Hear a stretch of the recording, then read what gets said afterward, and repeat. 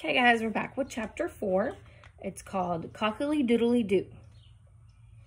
On Saturday, Mother came to my room. She said we're going shopping for clothes for the farm trip. I looked up from my coloring book. No, thank you, I said, on account of I'm getting a fever that day, so I won't actually be going to the farm. Mother laughed.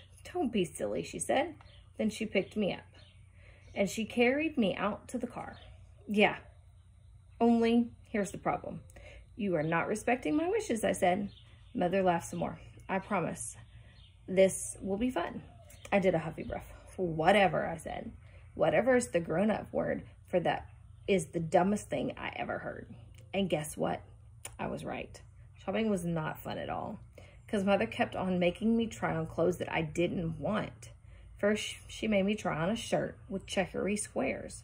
Then she made me try on overalls with big, giant pockets. Plus, she tied a bandana around my neck. She made me put on a straw hat.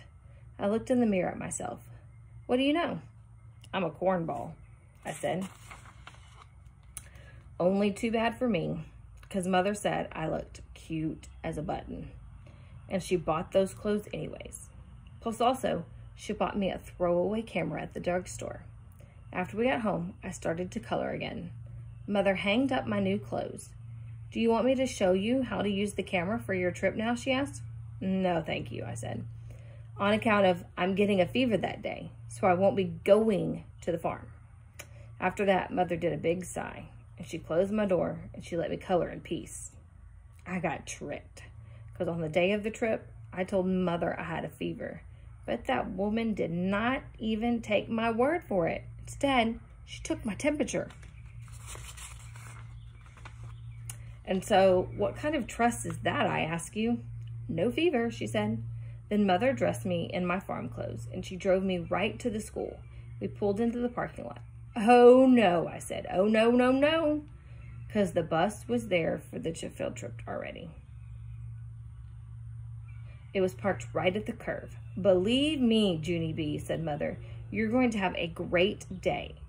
Then she got me out of the car, and she pulled me to my teacher. Good morning, Junie B, said Mrs. Don't you look really cute today? I felt my forehead. I'm ill, I said. Mrs. smiled. I love your straw hat. My head is a flaming fireball, I said. Mrs. bended down to me. And that bandana is absolutely darling. I am burning to a crinkle, I told her. Crisp, said Mother. Whatever, I said.